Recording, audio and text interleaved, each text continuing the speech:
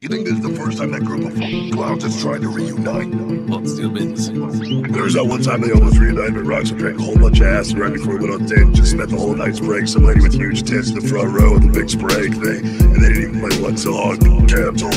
Then there was that one time they were supposed to reunite, but Roxy the night before smelled like 20 condoms worth of cocaine into his intestines. Then he ate some super spiced Mexican food, and the condoms melted in the OD, and he couldn't perform. Canceled. There was that one time they were about to reunite, and then like Roxy borrowed $20 million from the Ecuadorian drug cartel. They're like, give us our money back. He's like, no, man, I can't give you your money back. He's like, well, you're gonna shoot. He's like, well, fine, shoot me. And they shot him, and now he pees out of the sun in his dick. And they canceled the show. So that's what I heard. What's this place called? This is, I believe, called Food Libraries. Food Library. Hey, Grandma, is your olives in it? In what? Lemon curd, wrinkled kid. Hi. Guess what? You are a G-MILF. That is a grandmother that I would like to. Toki, look inside of your basket.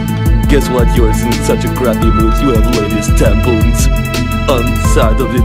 Have you bought them for yourself? Go have a conversation with all the ladies and tell them your problem. You lady Squiscar. No, I'm not!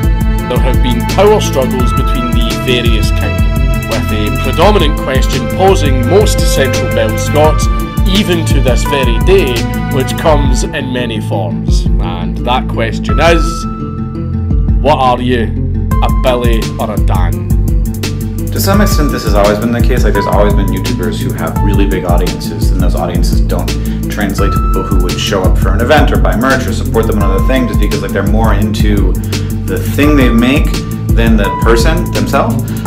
But this is definitely more of a thing on TikTok, and I think a big part of it is that you don't choose what to watch. So you have to sort of like be fed their content, and you aren't fed their content unless it's extremely popular.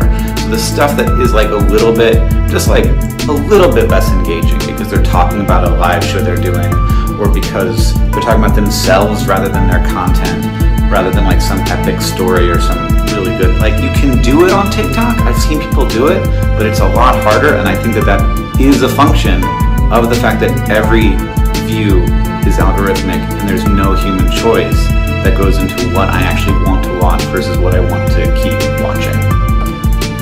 Do not cast pearls before swine. And what that means is that if people are not listening to you, stop talking to them.